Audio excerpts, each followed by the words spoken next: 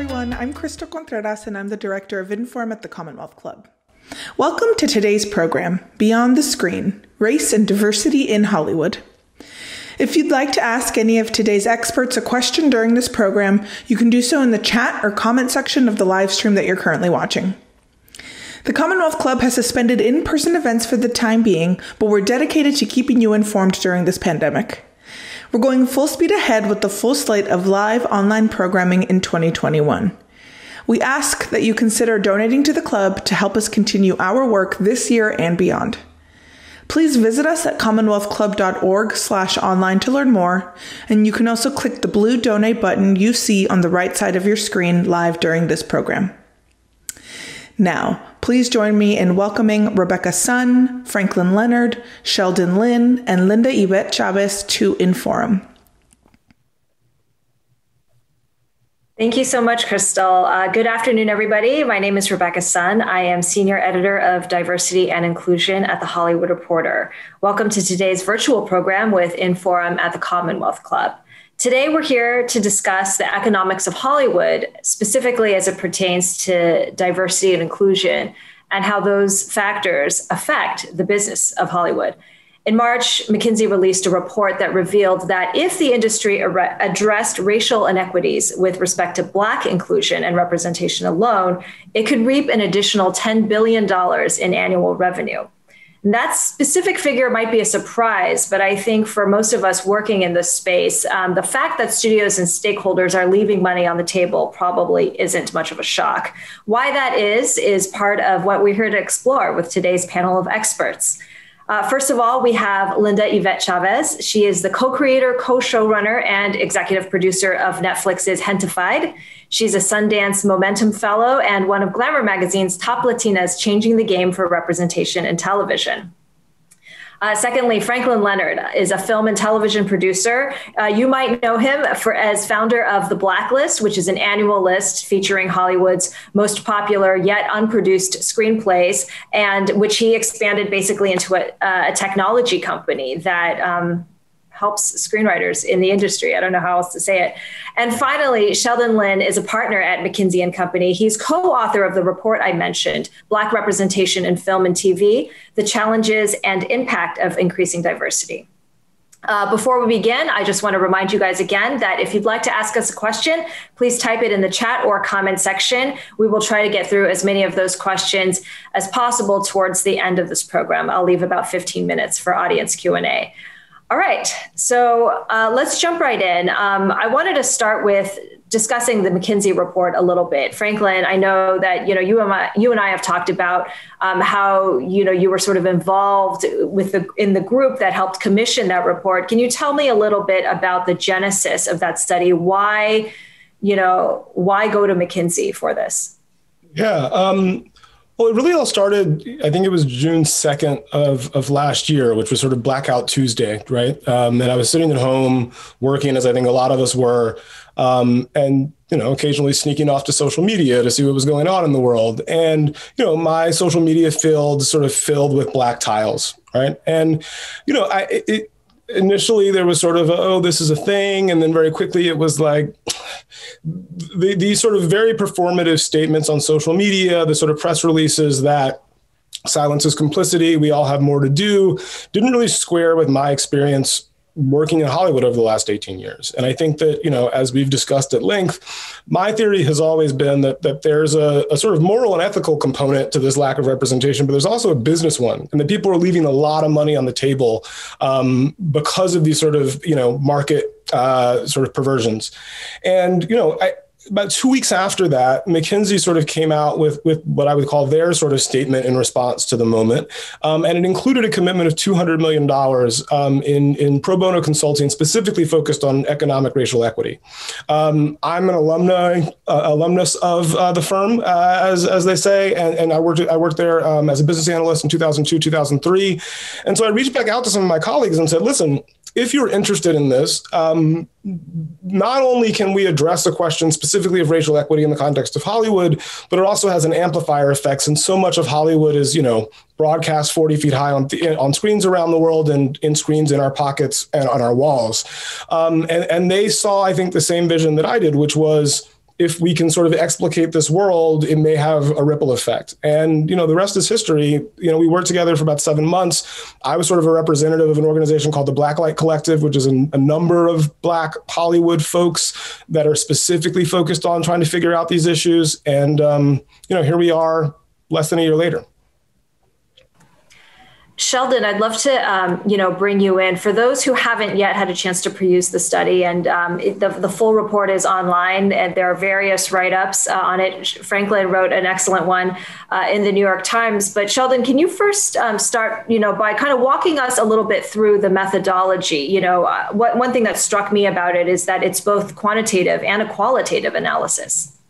Yeah, absolutely, Rebecca, and thanks for having me. And look, I think, working with Franklin and the Blacklight Collective did provide some unique opportunities for us to augment the approach. And just to be fair, quite a bit of work had been done to date in terms of research on the state of diversity in Hollywood by Dr. Hunt at UCLA, Dr. Smith at USC, and others. And the thing that we try to do, we try to go several clicks below that data as well, but also take this from the perspective of the lived experiences of Black professionals trying to enter and navigate and build a career in Hollywood. And that's where some of the more stark findings came about. If you look at the report, I think we shared a handful of the pain points we found, but in total, I believe we cataloged 45 different pain points that Black professionals encountered as they tried to enter and navigate the industry, all the way from getting an internship, getting paid for that internship, getting an agent, getting your project optioned, getting stereotyped on what stories you can tell, to getting proper funding for your efforts, to getting recognized in the various awards establishments. So again, the ability to go through the perspective of the lived experiences of Black professionals was actually quite instrumental to the perspective we're able to land on. Linda, as a creative, I think that you must at least be very familiar with some of these barriers that people of color face in the industry. Sheldon mentioned the over 40 pain points. And one thing I really want to hopefully be able to do throughout our hour today is be able to certainly illuminate some of the similarities that all marginalized groups face, but also acknowledge the fact that we're literally talking about a diverse group of people, everybody who isn't, white, male, straight, cisgender, comes from money. In Hollywood, there are also specific barriers that specific communities face. So, maybe Linda, if you don't mind, kind of maybe starting with just the story of getting Hentified developed and greenlit, or in general, just throughout your career, what are some of the barriers that systemically, specifically happen to affect Latino artists and creatives? Yeah, thank you for having me. I think my experience will be very different, nowhere near that of someone who is Black in this industry. I think it's much more challenging, and I have variables that are specific to me and to my experience, and even within our community. Obviously, we're a diverse set of people, and so I can only speak to my experience. But what I will say is that living and growing up in the LA area and coming into the industry to pitch on my work, I think the people's idea of what I look like is what often people working for them look like. Their maids, their gardeners, the folks who run their valet. And so I think a lot of what I encountered was a lot of unconscious bias around coming into a space and realizing that their experience of someone like me was very limited. It was limited to what they had experienced. And so being able to unpack my experience and talk to folks about things in a way that was complex or that they could understand didn't really happen until post-Trump. I think it was around that time that we started to develop and take out Hentified to pitch. And I remember before that, because my undergraduate degree is in comparative studies and race and ethnicity. And so I was brought up in my art through social protest theater and Black and brown and Asian, activists and artists. And that's a lot of what I bring into my work. And so I knew words like phrases like white privilege. I knew things like that. And anytime I would say that in a room, I mean, the reaction was, oof, like it was that, this girl is out here trying to make trouble was the feeling. There was also a lot early on for me around bilingual, having content that was bilingual, Spanish and English. Folks were like, Spanish is not marketable. Like, you're going between languages, it needs to be all English. Initially, one of the earlier projects I had was about my aunts who were like old, my mom, my aunts, my grandma, who were all older Latinas. That was also looked down upon as like, well, that's not marketable. And to me, it was like, that's such a huge part of my experience as a Latina and as a child of immigrants. Like, we come into this world, not everyone, I don't speak for everyone, but I'll speak for those that I've grown up with. Like, we come into a world of community, like our families, our aunts, our cousins, like we're all up in each other's lives. And so our creations, like as artists, like they come into our work. And I think to have folks kind of push back on that, I think it came from folks who perhaps grew up in a culture, also American culture, that's very individualistic and very much about leaving home and pulling away from family. And so getting people to understand that didn't quite fully, I didn't walk into a room and didn't feel that hesitation until after, Trump came into power 4 or 5 years ago. I forget how long. I tried to forget that phase. But until then, that I would come into a room and use these phrases and not feel folks immediately shut down. Like, it started to become a space in which people were like, okay, this is uncomfortable. I'm going to start to listen. And over the years, I start to see that huge shift as I walked into rooms and being able to speak with so much power now as we come in with this next season of the show and go into rooms and pitch on other projects. Like, I can walk into rooms and not feel as worried that my career is going to go nowhere if I bring up the fact that someone is being biased, or I bring up the fact that like, this is my experience and it's valuable. It may not be to you historically because you didn't invest in us as creators and artists and in our work so that it could go far historically, but now let's do it. Let's invest in our stories and let's move forward. So I think there's a lot there and many years of that trajectory. So Linda, when you mention, what is marketable or what people choose to invest in, Franklin, from your position as founder of the Blacklist, I mean, you interface with a lot of buyers, right? People who are looking for stories and trying to decide, what to develop. Can you unpack that common, sort of dismissal that we hear? This is marketable, and what is marketable and what isn't marketable? What are the underlying assumptions, behind that judgment, and what's the actual reality? I'd say the first underlying assumption is that the folks in aggregate who are making the decision about what is marketable know what is marketable. And there doesn't appear to be a ton of evidence supporting that hypothesis. And I'll take it actually outside of diversity for a second, because I actually think that that's almost more relevant to make the case that it's not having anything to do with diversity, and diversity is a subset of a broader market failure. The Blacklist has existed for 16 years now, and every year we take a survey of, the scripts that the industry loves but hasn't yet made. And some of those things certainly were going to get made, but a lot of them were things that, and the writers of the scripts have said this point blank, Chris Terrio about Argo, Kelly Marcel about Saving Mr. Banks, the Blacklist is the thing that sort of catalyzed it into existence, right? More people read it, people were willing to take a chance on it. Benedict Cumberbatch said he read The Imitation Game because of the Blacklist. What's fascinating to me about that, Harvard Business School did a study 3 years ago and found that movies made from scripts on the Blacklist, controlling for all other factors like budget and who's releasing them and the experience level of the writer, make about 90% more in revenue than movies made from scripts not on the Blacklist, which sort of goes to the core of this idea that like what the people that are making the financing decisions about what should get made, that they know better than anybody else. Maybe there's a flaw there. Maybe they don't actually have a great grasp of the market. And then, as we sort of talk about it in terms of sort of representation and broader diversity questions, I mean, I think McKinsey's work and I think other work on top of that has validated the fact that like there is a massive disconnect between the assumptions that the decision makers are making in the green light meetings about what has value and what audiences want to see and what audiences actually want to see. I mean, one of the things that I was most struck by in the McKinsey study, if you look at all the films that have 2 or more Black creatives above the line, writer, director, producer.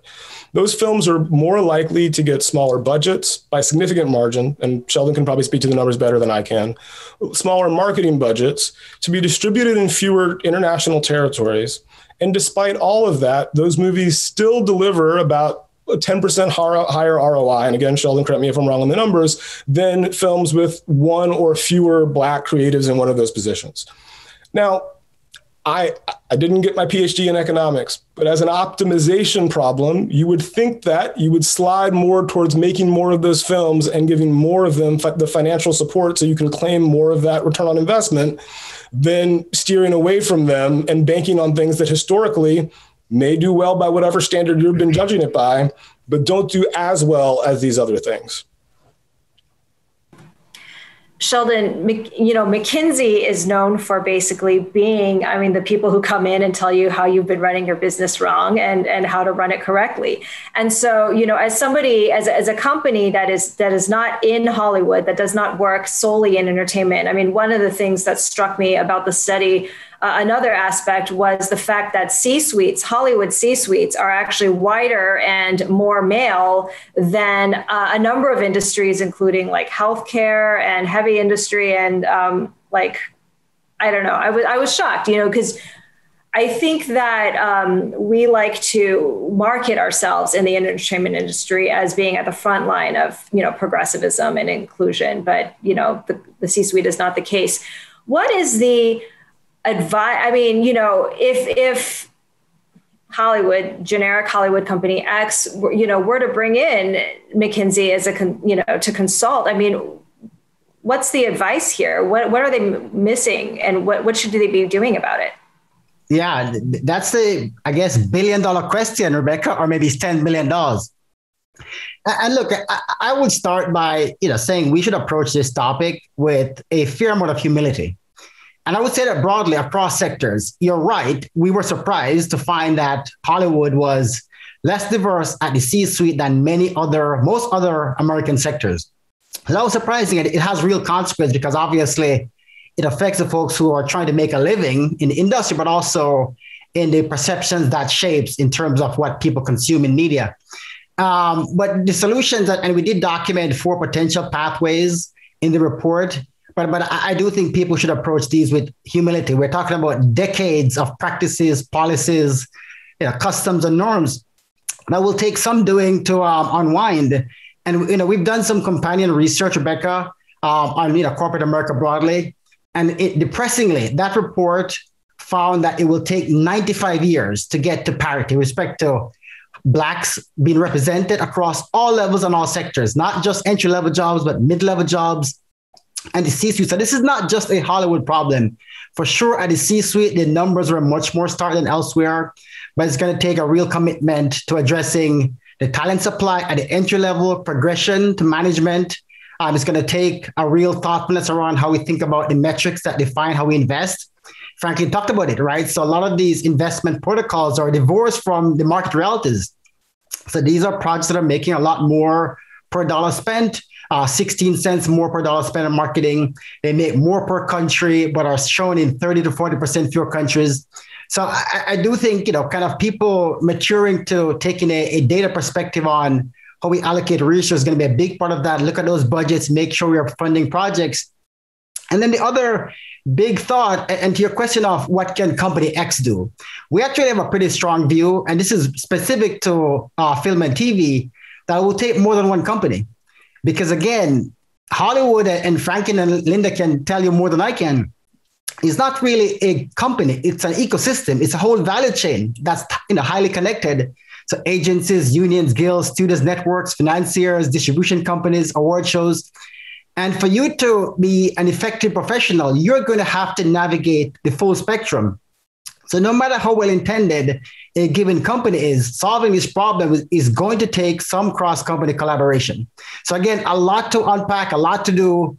And we should approach this with the right amount of humility because these are deeply entrenched, long-standing problems. That's absolutely right. I'm glad you brought up the point about the interconnectedness of the ecosystem, and it sort of makes this issue a little bit harder to solve. But we'll get there by the end of this hour. We'll have solved it. There's so much. A lot of times, when we talk about diversity and inclusion with any field, there's this metaphor of a seat at the table. Who's in the room. But I feel like we are now moving towards a 2.0 version of that, which is there's a big difference between, just being in the room and being at the head of the table, or, being in a position where you don't have to always have your hat in hand. And so I think, Linda, I'd like to start with you with this question, which is, what are some of the other more subtle factors in terms of, if you're a creative or an executive of color or from some marginalized background, what else do we need to be looking for other than just, oh, I was hired? I want to ask about budgets. Do you feel like your show or shows like it, are getting enough production spend? Are they getting enough marketing spend? How are they being marketed? What are all of these subtle factors that all add up to actually getting the same shot that Friends does or whatever? I picked a random show. The random white show. I can't speak too much in detail, but I do feel like in general, when we all talk to each other, obviously all creators of color and showrunners of color and folks who are out here trying to change this industry, we're all in conversation constantly about the things that need to change in the industry. And I think one of the big things is that investment in our work that goes beyond is equal to what other shows have that are white historically would get, both in production funds and in marketing funds. And I think that that investment, and also that an understanding that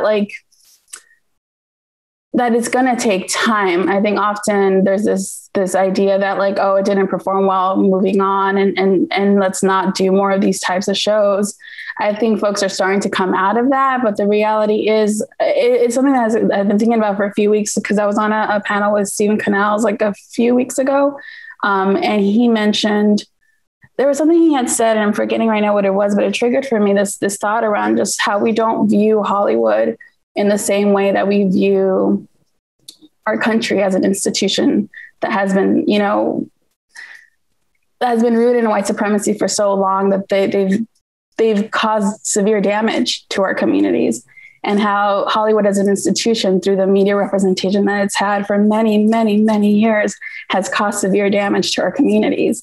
And in order to rectify that and come back around from that, there needs to be an investment that initially may not seem like the right business move, but is really in a lot of ways making up for the damage that has been done for many years. I'm still kind of circling what this is, because I think because it's a business, we don't hold the same account. We don't ask for the equal accountability or ask for our shows to be allowed to be, it's almost like we're owed a diversity of shows just because, whether or not it makes you money or whether or not it gives you numbers, doesn't matter. We are deserving of that equality, so that we can get to, 95 years from now, when we find something equal. But I think that there needs to be deeper thought put into that, and not just those things don't perform well. It's why? And let's study ultimately what it is. It may be that what traditionally your algorithm does for one show is not going to do for this one, because when it's shown to certain people, their unconscious bias about the people they're seeing on screen affects whether or not they're going to click on it. It's not just whether or not they see the image, it's what they have historically seen these people as. So maybe they're not going to click through because of that. So what are we doing to adjust for that? What are we doing to see those differences? So I don't know. I'm not a researcher. Grateful for those here who are, and the work that they're doing. And but I think that there's just a lot to it, that we're putting so much on creators to kind of carry the worth of our content in this way, when it really should be on the institution who has created the problem, I think. Again, still circling the thought. I may be wrong. Go ahead, Franklin. Yeah, I just wanted to sort of emphasize a few of the things that Linda said. I think that Hollywood does need to grapple with sort of its historical role in a lot of the things that it will publicly decry now. I'm always struck by the fact that Hollywood's first ever blockbuster was Birth of a Nation, right?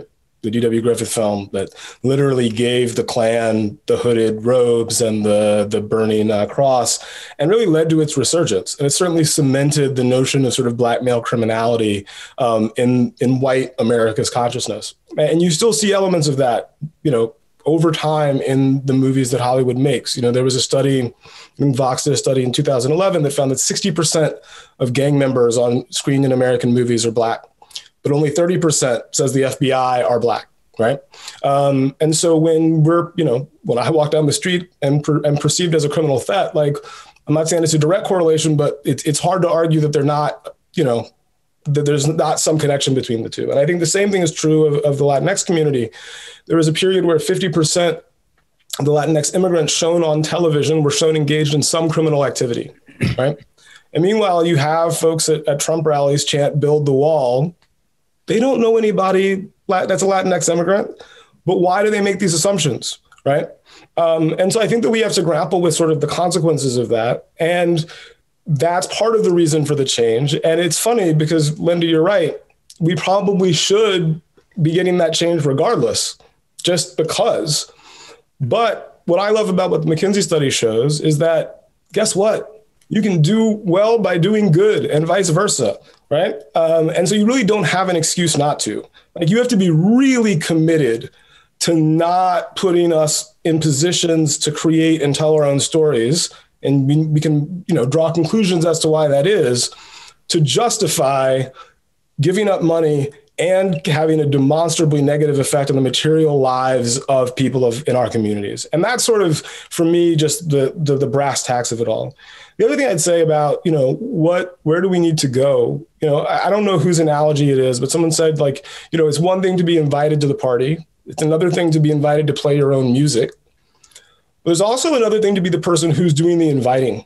And it's another thing still to be deciding, what is this event going to be? How is it going to be organized? Is it going to be a potluck, right? Like, what time is it starting? Are we going to play music at all? Like, are we going to cycle through a bunch of different types of music? And I think we as an industry would benefit profoundly from being the place where that was the case about everybody. Because what I see on the ground, sort of just working in the industry, but I also see as a movie fan, is my life is enriched, the industry is enriched by having as many disparate voices as possible contributing to the stories that we tell in aggregate. Because I don't need every movie to have somebody that looks like me, right? Like, I love The Favorite. They didn't need Franklin Leonard in The Favorite. But I do want a Black filmmaker or a Latina filmmaker who wants to make their version of The Favorite to get the same budget and the same support that The Favorite got when it was a great movie. And I don't think that anybody could compellingly argue that we're in that position right now. Absolutely. I'm glad that you mentioned that. I mean, I think that ultimately you want to be at the top of the food chain, or, if we were going to use that analogy. And that's another thing that I think is important, is I'm really heartened to see that a lot of the conversation around inclusion in the industry is expanding beyond, putting the onus on artists and creatives to really talking about how do we get these networks and studios and agencies, to be more, well represented and fully representative. Sheldon, you interviewed an enormous quantity of people anonymously, Black, executives, other folks working in Hollywood. What were some of the things that they shared with you that really struck you the most about what their experiences is like? Maybe we can use the phrase pain points as you did, but what's keeping them from moving up and becoming, the head of the studio? Yeah. And again, there were a lot of obstacles, a great many. And, the reality is that, and just to be clear, Rebecca, we spoke to, in depth, 50 professionals working in various capacities in the industry. Some were Black, some were not. And we obviously had the benefit of interacting with the Blacklight Collective more broadly. And the pain points were, quite varied, starting with, and this was actually revealed to us by somebody who was not Black. how you get into the industry.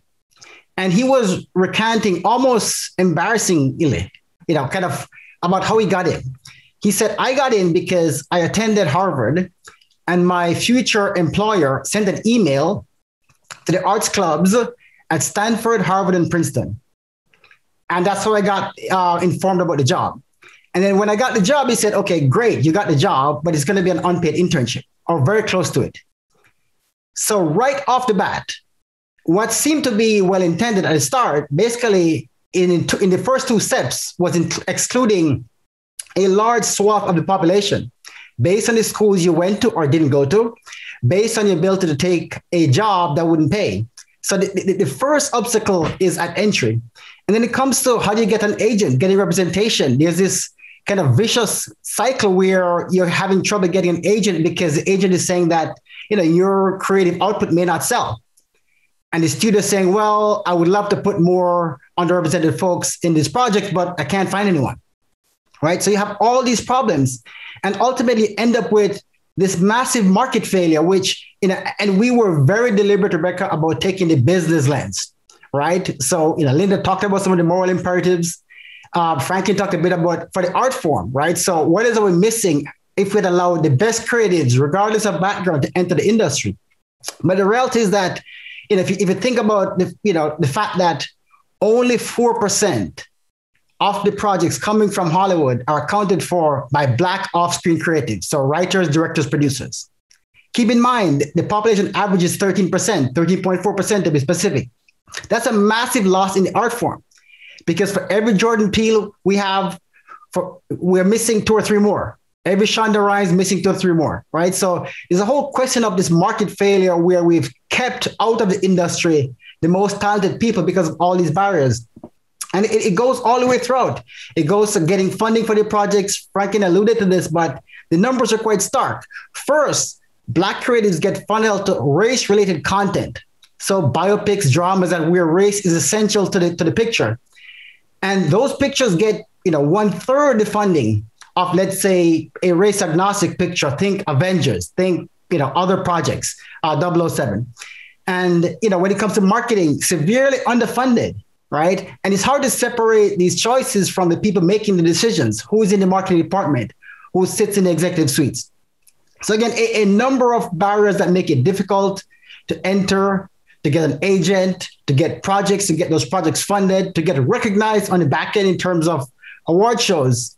And, quite heartbreaking, to be honest with you, in terms of listening to these stories. And the final point I'll make, Rebecca, because this is kind of instructive for the path forward, is a fear of retaliation. So all the folks we spoke to wanted to remain anonymous for fear of retribution or for being typecast by association with this specific topic, which again, we have folks who are working every day with peers and can't really bring their full selves to these interactions. So obviously, quite heartbreaking and sobering. If I could just jump in and add one thing, because I don't want Linda to have to. One of the things that I'm actually most interested about from the McKinsey study and sort of what other future work exists there is that $10 billion in annual revenue is specifically and only the sort of, potential windfall for addressing anti-Black sort of bias, right? That doesn't even get into anti-Latinx. And notably, the numbers are, I believe, as a sort of proportion of population, even worse in that community right now. We still have gross underrepresentation of all women, of the LGBTQ community, of the disabled community. I sit and sort of muse about what the number is in aggregate. If it's 10 billion just for Black folks, what is the aggregate number of sort of money that there is to be claimed by having a Hollywood that actually looks like the country of the world? And instead, and this is an analogy that I've been playing with, I don't know exactly how accurate it is, but I think it sort of communicates the idea. Hollywood has up to now largely functioned as though they were the owner of a professional basketball team who only signed people to the roster who were known personally to the owner of the team or their personal network. And I think if that's how you're putting together your roster of an NBA team, you're going to get beat by most of the other NBA teams that are going out and finding, Giannis Antetokounmpo, out of Greece, or LeBron out of Akron, and putting together the team of the best possible talents. And I look forward to, as a viewer and also sort of member of the industry, an industry where the best possible talents are sort of being discovered and receive the support that they need, selfishly, so I can just watch the things that they make. And I think we'll all be better off when the best talent has the most resources, and we can then all sort of live in a culture that's populated by that, instead of the sort of weirdly guided by a colonial legacy sort of structure that we have up to now.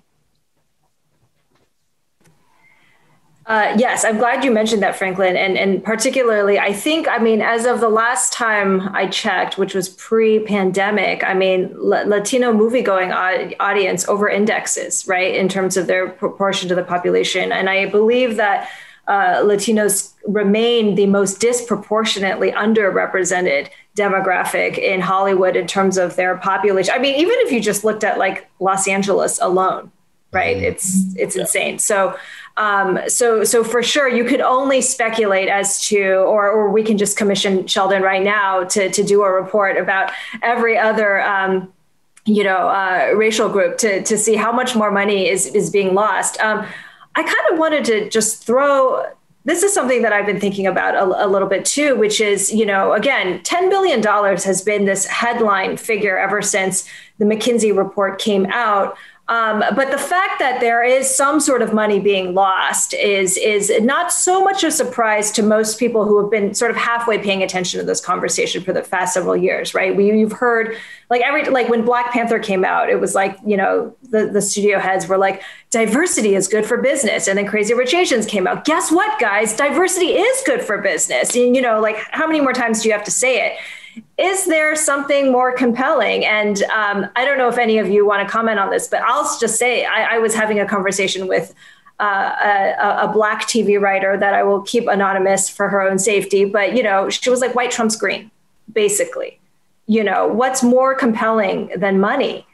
Is it power? Is it the ability to retain control? So is there something that we can say to sort of I don't know, to kind of take away the scariness of perhaps not being in control of everything? If money isn't going to compel it, can we make it a little less scary to say hey, if you share a little bit of this, we promise you're not going to be kicked out of the industry. I'm just a journalist, but you guys who are a little bit more in it, just say something to convince the people who don't want to give up their power. Well, so I don't know if I can speak to that question of, convincing or, kind of giving comfort to folks who are afraid of losing power. But I will say it's a quite remarkable market failure. You're right. This is a well-established, quintessential American industry, over 100 years old, that, many of these companies are conglomerates listed in the public markets, public capital markets, that it is surprising to find these market failures. And the data does back it up that these are indeed market failures. There's no other way to explain the fact that only 4% of projects are Black-led. Same kind of underrepresentation. We look at Latinx, the fact that we're underfunding with respect to ROI, return on investment, the fact that we're not placing these projects in the markets where they can sell. So there's a massive market failure. But the thing I might say is this, as a potential way forward, you can, and I like the fact that Franklin brought up the sports analog. It's as if, again, if you're at a top college football, university, these folks have scouts in the 50 states and all territories. You name, any part of the country where there's a talented football player in high school, freshman, sophomore, that person will be found. And it's really for the competitive edge, right? It's for the competitive edge. So who are we missing? If we're in the industry as the top of a studio, who is that next great running back or wide receiver that we're missing because we only went to New York and LA? But this person may be in Georgia, in Louisiana, in Tennessee. So maybe that's a path forward to give some comfort that says, look, for the competitive spirit that we know you all have, there are remarkable creatives out there. They just don't happen to live in New York or LA or go to the handful of schools you recruit at. They're at HBCUs, they're two-year colleges, they live in these places. Take a page from the playbook of the college football, schools where they will literally go anywhere in the name of finding the best talent to put on the field on Saturdays. So again, maybe that's a way forward. Go ahead, Franklin. I think that's right, fundamentally. And I think there's two things. One, for years, I've been in the industry for 18 years now, and I've been part of these conversations where people talk about well, we want to do this. We want to figure this diversity thing out. We know that it's bad that this has been the case, right? But it's risky, right? Like changing our business model, changing our approach. Like we're a business. We're a for-profit entity. In America, that's just the nature of arts. It's capitalism. And I think that what we can say now, and part of the reason why I wanted to specifically to reach out to Mackenzie is, okay, that question is answered. We know that it possibly not risky, possibly the opposite of risky. Continuing to do what you've been doing is actually the risky thing, financially. So let's find out, is white more powerful than green? We have the information now to make the argument that green should at least be balanced, if not a little bit heavier, from the experts, the people that you guys pay to tell you to solve business problems for you. Let's find out. And I think the other thing is let's say even for you, it is white's more powerful than green. Well, I can promise you that some people are going to make a different call. And if Mackenzie's study is right, they're going to continue to deliver better business outcomes, which will render you a smaller and smaller part of the market share until you're rendered completely obsolete. So I guess my question to people sort of who have the power to make those decisions is, do you feel lucky? Do you think that you can continue to run your businesses as poorly as you have up to now and expect to continue to be in the chairs that you're in? Because other people aren't going to, and they're going to find success. And again, also better movies, more money for everyone. And I think that should be a future we can all be happy about. Yeah, I don't know that I can speak again to the research side of things, but I will say on the other side of that, and I agree with everything that everyone's saying, I think within our communities, we're trying our best to amass power ourselves and not waiting for people to give it to us, but demanding it and saying I'm here and building that power so that we can then bring folks who are coming up through the ranks. Because the more that we kind of push to come into positions of power, the more power we have to hire people who need that door opened. I think you mentioned earlier, Sheldon, the guy from Harvard and the connections he had. I don't know the number of white people I've met who are my godfather is, I don't know, some famous white person. And I'm wow, that's cool. But for me, I'm from LA. I knew nobody in the industry, my entire family. I come from a family of immigrants from Mexico. I knew no one. And so for me, coming up through this industry I am not a fan of these types of power dynamics, but I do feel like this is the industry we're working in. And so amassing that power so that I have the ability to open doors for the folks who I know may not otherwise be seen if not for someone like me in the position to see them. And it's happened so many times already where folks who would normally not be, their talent or their abilities maybe are different from how you would traditionally conduct business in this industry, or your background, you don't even have a college degree. You came up from Inglewood, you came up from Linwood, I don't know. But to have someone like myself or someone who understands them to be able to see them and to mentor or support them through this industry, because I think retention is another piece of the puzzle. We're asking for more and more, which is beautiful. Now we need more and more people to fill these holes of, because that call for diversity and inclusion is big. And so folks want more people in there and are finding not enough folks with enough experience or things like that. But we don't have very strong foundation or infrastructure for retention in our communities. I think there's many of us who are trying to do it, trying to do the work of the blacklist. So many folks are trying to do the work of mentorship and creating that infrastructure. But I think it has to be much bigger and much more experience-based. I think there's so many things Marvin, my co-creator on the show, speaks on these diversity programs that will put you through a program, but won't give you a directing gig. Like they won't give you a job. Like there's such a big part of this industry is experience. And, being someone who hires directors, production designers, costume designers, all these things, I will tell you with complete transparency that if you don't have 1 billion credits, it is so hard to get you through the door, not only with a network, but with a union. And you can have very talented people, but the barrier to get in and to get into those positions is huge. And you need someone in a position of power to strongly advocate and basically take the risk to hire you and say, no, I'm gonna advocate for this person and get them through. And that's why letting go of power, I think, is important, because you may not see with what we are going to be able to see. And why not live from a place of scarcity and believe that you're going to be okay. You're still going to have some power. Let me just share it with some few other people. Like, it's going to be fine. You will survive.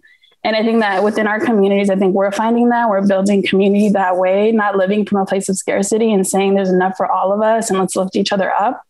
And I think that if you're white, whatever it is, like, think of it that way, that things will not be taken away from you. It's only going to, make things better. Like Franklin said, like all of the financially, whatever it may be, it's only going to lift you up. So yeah. That's a perfect segue to the last question I wanted to ask before we transition to audience Q&A, which is, I think for a long time, it probably felt like you were the only one, we were all the only one trying to just, facing a wall of white, and trying to get in. But now let's talk a little bit about community building, coalition building, and allyship, and how that I do believe is the way in which we'll reach that sort of ideal, that ideal of parity and equity. Again, every community is very different. We've started in different places. We have different compositions. I did a story recently specifically about how Asians in Hollywood have sort of been working on this a little bit over the past few years. But I'd like to hear, Linda, specifically with Latinos. I've had conversation with different Latinos working in the industry about some of the very specific barriers that they face to coalition building. I think that, speaking as the Asian delegate, we've really looked to Black Hollywood as a model for how they've been able to build solidarity with one another, but knowing that there's still a lot of room to go. Can you give us a quick summary? Speak for the group, but just a little from all the people. Speak for everybody. No, only from your vantage point. You already talked a lot. You already began to speak about those specific barriers. But what is the state of things for when we're talking about what's missing? What do we need more of? What's working really, really well? What do you need from other allies? Other demographics, other people groups in the industry, and let's kind of end this portion of the panel talking about the coalition. Yeah, I mean, I think that's a tough question for, I think, the Latinx community, because we are not a race. We have within our community, Black, Asian, Indigenous folks who have historically been severely underrepresented, and often in our industry, those who do make it to the top are the folks who are either light skinned or white passing, or are economically more, have grown up in a much more financially stable home, more money, had more connections, immigration status comes to play as well in terms of what opportunities you had when you came to this country, whether or not the country of origin was something that was a pleasant thing to the government at the time or not. That all affects things. Also, our history in different parts of the country. Chicanos in the Southwest had a much different history in this country than, say, like Cubans in Miami or Puerto Ricans in New York. And within our communities, we have such diverse ethnic makeup. So I think within our community, we're still figuring ourselves out and figuring out what is the thing that really unifies us. And in a lot of ways, I do think that acknowledging those truths within our community is what's going to strengthen our ability to get the representation we need. Like I said earlier, my roots academically are grounded in like, first and foremost, Black liberation is what's most important, because your proximity to whiteness will not save you. It's never saved any of us. It never will. And so that should always be the thing that we're working towards, because ultimately, that freedom will lead to so many others' freedom. And so for me, it's trying to speak from our specific perspective and find acknowledging that as a community. I think that's the conversations that we're having. And I'm grateful to like Afro-Latinx and Indigenous Latinx folks and those who don't identify as Latinx from these communities who are leading the charge and helping us stay accountable and to having those discussions. Because I'll be honest, for a very long time, I didn't identify as Latina after college. I identified as Chicana with Conexis, with an X, which acknowledges my Indigenous ancestry because of the complexities of that term.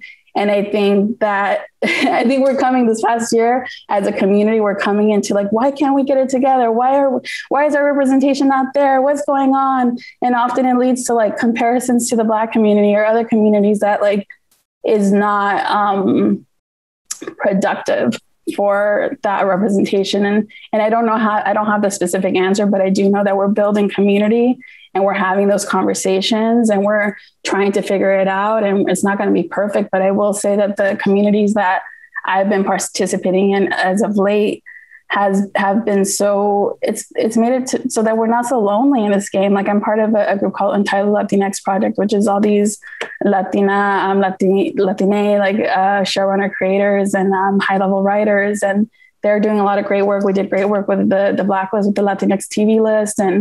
And they have been such a resource for these moments where, it goes down in those closed rooms that you're just like, you need to tell somebody, hey, this happened. And then to have that conversation, how you get through it, how do we support each other through it? How do we hold each other accountable? How do we talk to other communities and how do we build coalitions? I think it's important. It's important for us to have those discussions, but I do feel it. And I do feel like a huge difference from now to before, where there was the term that everyone uses, crabs in a barrel mentality of like, there's only one opportunity. So screw you, like I'm gonna go get it. Now it's very much like, no, like we need to support each other and lift each other up and try to lead from a place of love with each other and conversation. So I think it's good. I think we're going to get there in 95 years. Sorry, that number for me was like, I'm going to be gone by then, but I can't wait. Yeah, I would just echo all of that. I think, look, for me, it's really just about finding other people who share with you the fundamental value that, like, it's not a party till everybody gets there. Just to go back to the party analogy again, like, obviously I'm engaged with members of the Black community. Black Light Collective is one example. That's how we connected with Sheldon and Mackenzie. But the Blacklist is also doing work with the Untitled Latinx Project to do the Latinx list. We're doing the disability list, the GLAD list, because again, everybody is better off when everybody is represented in the culture. It's a fundamental belief of mine, and every study I've ever read contributes to that idea, right? Even if you go back to like farming, you want to rotate your crops because eventually you're just going to leach the soil and the food's not going to grow and it's not going to be interesting anymore, right? This is a pattern that exists throughout existence. And so for me, it's just finding the people that share that fundamental value and finding ways that we can work together to make a bigger pie for everybody. And fortunately or unfortunately, there's been such a market failure for so long that right now we can build a bigger pie that allows everybody more access and everybody benefits from it. Not just Black Hollywood, not Latinx Hollywood, not white Hollywood, literally everyone. And that for me is the goal. We've got some, I'm very impressed by this Commonwealth Club audience. There's some really good questions here. Let me start with one that talks about that entry-level pain point. It seems that the entertainment industry has some of the lowest paying entry-level jobs of all industries, which, obviously then has a lot of correlations to keeping BIPOC people out of being able to even start a career when you don't come from institutional family wealth. How can this be remedied? Let me start with Sheldon, but anybody can jump in and, what do we do? And again, this is a big one. And you might say it came out of good intent. Hey, this job is open to everyone. As a matter of fact, it's free, right? It's unpaid. And, when you unpack it, and we've done research, not just us, where we see that, for example, the average Black household has 1/10 the wealth of a, white household. So these dollars do matter. And most folks, are first generation graduates, like Black folks. And their first job is thinking about, how do I pay student loans? How do I help family members?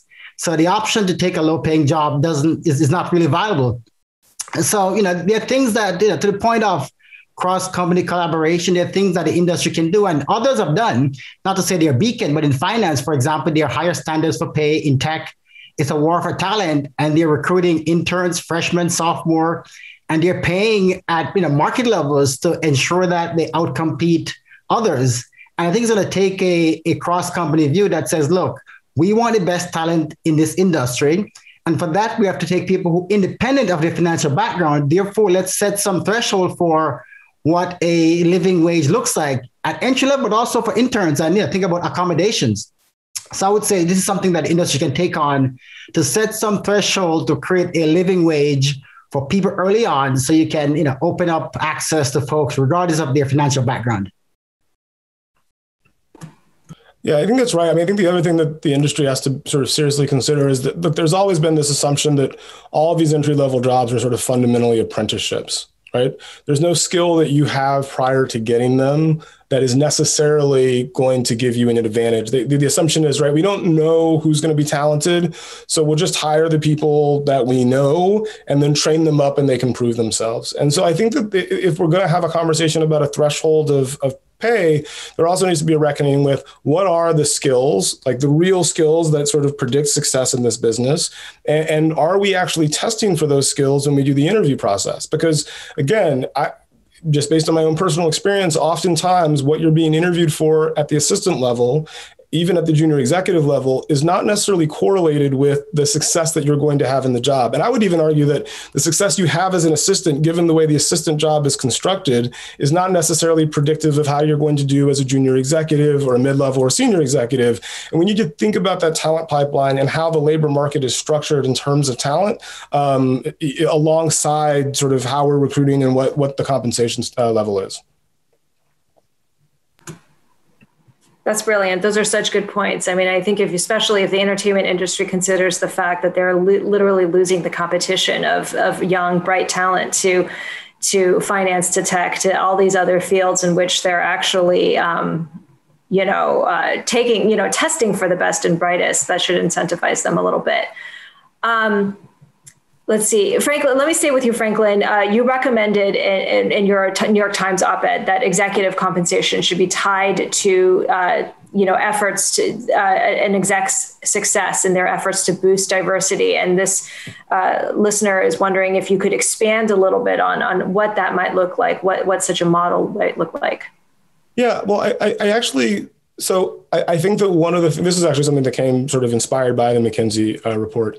I'm not necessarily saying that every company should tie compensation or bonuses to how diverse is your team. What I am saying, though, is that if you believe, and as you've publicly stated, that diversity is a fundamental value, we believe that diversity results in positive business outcomes, surely it would be reasonable when compensating your employees, if you believe that business outcomes are in part caused by diversity, to test for the diversity as a way of assessing how those business outcomes are going. I would also argue that, compensation should be tied a little bit more closely to actual success in the marketplace, controlling for the market failures that exist around diversity, right? So, we know what those numbers are now. We know the limitations that those sort of folks have. If you're doing better than your colleagues with those additional obstacles, maybe you should be compensated significantly more than your colleagues. And let's see what you can do with that support going forward, because we know that even, at altitude, your times are better than your peers running at sea level. So again, I don't know exactly how to construct that, but I do know that there's a way to talk realistically about what are the numbers in practice? What are our stated values? Do those numbers and those stated values match up when it comes to things like hiring and compensation? And again, if you align them correctly, you should get better business outcomes anyway.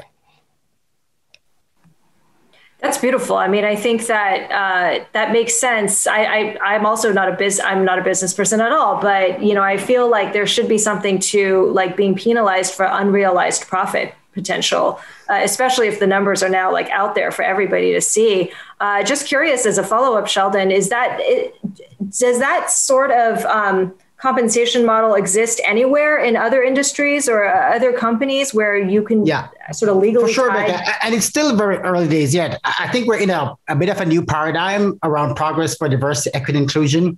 And there are a handful of companies in professional services that I know of that have started to tie executive compensation to specific achievement on D&I metrics. So there are a handful of examples of companies starting to experiment, at least, with ensuring that if we do believe in diversity and inclusion for the business benefits, but also in a way that we believe is, morally right and good, how do we ensure that we are aligning incentives so people make those decisions that create better outcomes? It's really amazing how some of the reckoning, I mean, just thinking as a journalist in media world, we had a few media reckonings after last summer, and they came as a direct result of a company like posting a black square. Like we were like, oh, you want to go there? Let's go there. So yeah, you're right. If you're going to be performative, then you got to perform. Here's another question, which is if we're talking about an allocation of investing in BIPOC entertainment, I guess, or BIPOC creators entertainment, one person wonders, do you think maybe the government needs to provide funds or incentives? In other words, should public money get involved in some way in this enterprise?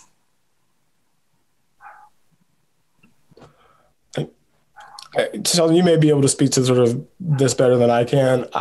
The honest answer is I don't know. And the honest answer is that I don't really care where the money comes from. But I do know that there's a massive business opportunity for whoever wants to invest in those projects. And it's not charity. And I think that's probably the reason why I'm resistant to the notion of the need for government funding. Whosoever invests heavily in BIPOC, Black, Latinx, Asian, LGBTQ, disabled content, however you want to describe it, is going to, and again, the McKinsey study sort of suggests this, find better business outcomes than the folks who are not. So sure, if the government wants to structure a fund that will allow for a steady, substantial amount of money to be available for filmmakers to make great movies and television, absolutely, I'm in favor of that. I'm more in favor of people who have access to those level of resources saying, you know what, let me build a business to make the best things possible and, add a profit motive behind that money so we can make great movies, great television, distribute it widely, market it well, win awards, and make lots of money. Yeah, for sure, Franklin. And look, my take is that there will always be a role for the government in funding, let's say endowment for the arts, right?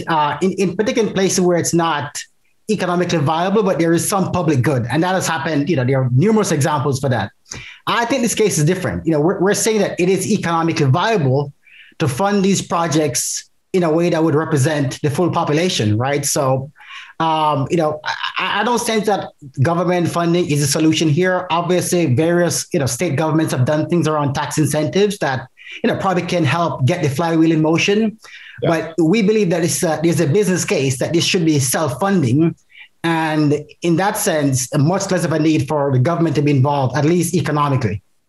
Yeah, I was just going to add, I feel like it becomes a slippery slope where you have something like diversity hire type of programs where a studio network is like, oh, we got some money, let's put them here, but are not actually actively looking inwards into how are we actually fostering and bringing up these folks in the industry and how are we valuing them and their work. We're saying that they're only as valuable as the money that we're being given to hire them.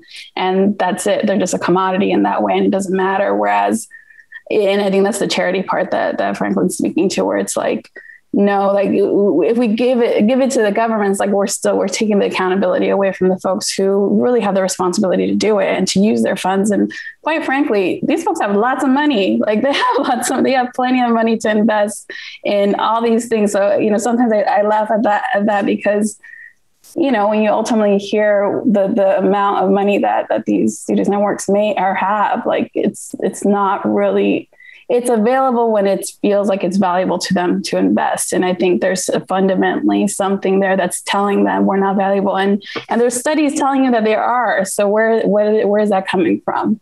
And that's the bigger question. And if you take that away from them to have to face and have responsibility to, I don't think it's doing the work that we need it to do ultimately. But agree with, like, if the government wants to give us money, sure, we'll take it. But like, I don't think it's like, I don't think it's the answer really. That's a good question. And these are really thoughtful answers. I want to ask one last question before we do the classic INFORUM question. But before that, here's a micro question, just because this should be a pretty quick, easy yes or no. Someone wants to know, Sheldon, your report obviously focused on Black participation and inclusion in the industry. They're just curious about the statistics. If you might happen to know offhand for Asian American community in the industry, I don't know if you would happen to know. Yeah, and look, we deliberately focus on one specific group with a perspective that, the issues are specific in terms of where people live, barriers they need to overcome. That said, the work needs to be done for all underrepresented groups. As Franklin said, it's not a party until everyone is a drum. And our sense just cursorily was that there is more underrepresentation among Asian Americans, but we did not look at that specifically. But that is work that we would recommend get done. Yeah, and offhand, I think it's a little bit different because of proportion. Asian Americans are a much smaller proportion of the overall U.S. population, and so there are fewer of us in the industry, but it's a little bit less disproportionate. But there can always be more. Okay, this is the last question before the 60-second idea, and I really love this one because this is for people who care about this issue. They don't work in the industry, or related to the industry at all. How can or how should the average moviegoer or entertainment consumer help with these issues? We don't have the money to help finance films. Is it just simple as just buy a ticket to diverse films? Is there anything more that people can do? I mean, speaking as someone who works in the industry, watch as many good movies and television shows as you possibly can, and tell as many people as you can about those good movies and television shows. And I genuinely do mean that, because I think that if you are looking for the best things out there, the mix of the best things, if you go looking for them, put aside how much they're marketed, put aside whether they're on like the first thing that comes up on your streaming platform, go to Metacritic, go to Rotten Tomatoes, find critics who have taste similar to yours. And when they say, there's this little film out of South Korea by a director named Bong Joon-ho, it's called Parasite, you should check it out. Check it out. You might find that it might be one of the best movies of the last decade, and you're going to want to tell literally everyone you know about how great this movie is. And that is honestly part of why the economic realities are the way they are in the business in terms of a lot of these films overperforming, because these communities are talking amongst themselves and saying, hey, we should go watch this. It's really good. And then everybody takes that sort of in-group advice and goes and checks it out. So I think the more we can sort of spread the good news of good work and consume it, and this is unfortunate reality, pay for it if you can, if it's easy to do so and you have the money, instead of pirating it. That's honestly the best thing that consumers can do, because that will continue to make the economic case that this is what audiences actually want to see. And again, we have numbers that validate it, but let's just keep reminding them over and over and over again until they get the message or until they cease to exist. If you're watching on Netflix, binge the whole thing the first weekend and tell everyone because those numbers are so vital and important to the success of your favorites. Like sometimes you'll put it off and like 6 months later, you're like, oh, let me finish this show. Those early numbers are really important. And I think that, the word of mouth and really making it, if you can, I don't know if this is a thing, but helping folks who don't have access to have access. Because there's a lot of shows that are on, paywall subscriber like sites that like aren't succeeding because the communities that would normally watch them don't have the money to pay for 20 different streamer paywalls. They have Netflix or they have one other thing.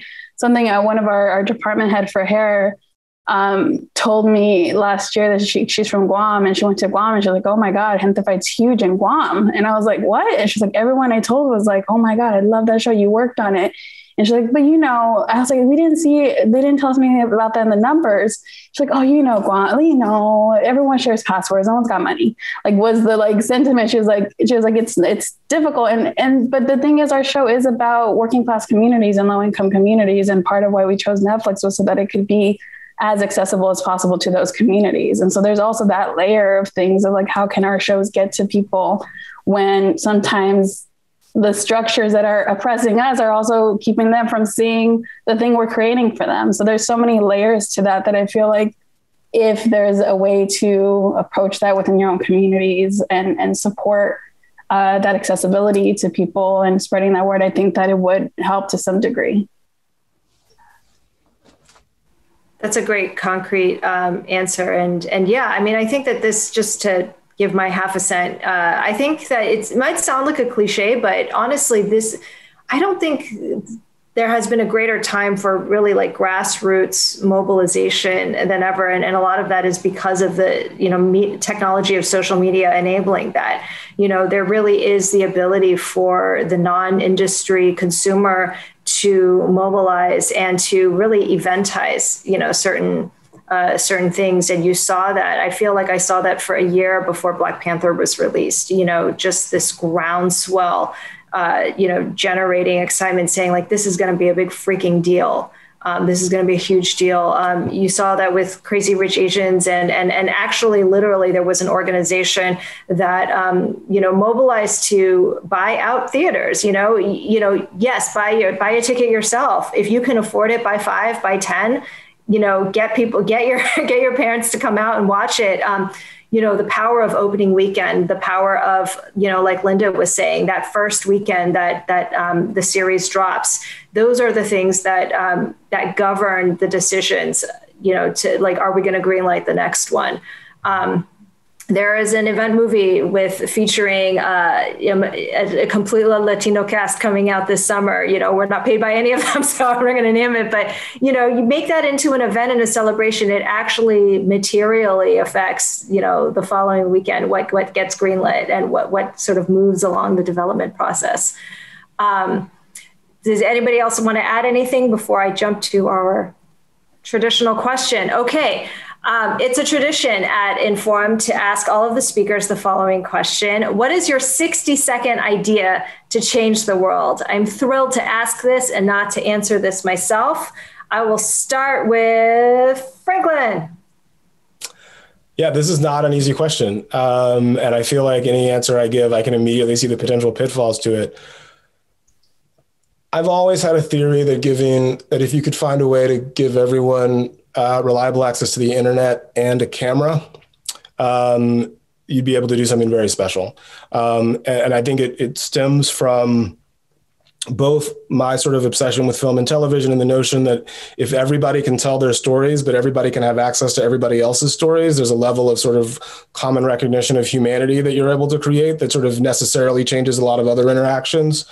But I also just think, access to information, we probably need to address the misinformation problem on the internet, but access to information, I think on a broad scale is always valuable. So yeah, final answer, but it'll probably be different if you ask me tomorrow. Sheldon? Yeah, and I guess I would frame this as a way of approaching difficult problems. And it's two thoughts. One is humility and the other one is intentionality. Humility, and in this context, it's, the problems we found were vast, deep, complex, intergenerational, completely calcified. And then intentionality is really about the choices we make, right? So in this context, again, who do you hire? How much do you pay? How do you promote? What do you invest in? And doing those things choicefully, intentionally will lead to a lot of goodness. In film and TV, it's about, more exciting projects, more Black Panthers, more Parasites, more Crazy Rich Asians, and lots of value. So I would just say humility and intentionality. Hard question. I'm glad I went last. For me, so many people who have followed my journey or watched my interviews or panels will laugh, but therapy.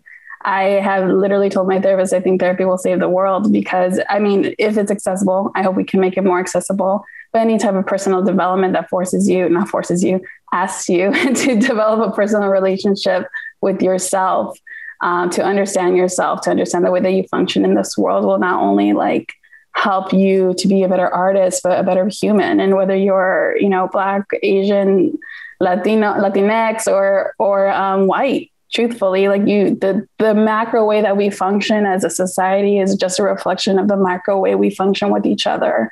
So if I see you as less than human, I will function in an institution treating you and everyone around me in that way. But the more that I get to know myself, the more I can unpack for myself the oppression within me, the more I can take that out of myself, the more that I can lead from a place of kindness and love and understanding, the more I can set boundaries for myself, the more that you can set boundaries for you, the more that we're going to heal each other in this world, and the more content that's going to come out that's actually positive and good. Like we're going to lead from a place that's not from the green money. Nah, let's not lead from there. Let's lead from a better place. Let's lead from our hearts, because that money will come, that abundance will come, but it'll be that much more, as Franklin and Sheldon have both like just proven, that much more when we lead from that place. And so that's I think that'll change the world. Yeah. Well, those were very characteristically thoughtful answers and thoughtful solutions from all three of you. I'd like to thank Franklin, Sheldon, and Linda for joining me today at INFORUM at the Commonwealth Club. Special thanks to McKinsey & Company for providing free access to today's program. And if you'd like to watch more virtual programs or support the Commonwealth Club's efforts in making virtual programming, please visit commonwealthclub.org/online. Once again, I'm Rebecca Sun. Thank you so much and stay safe.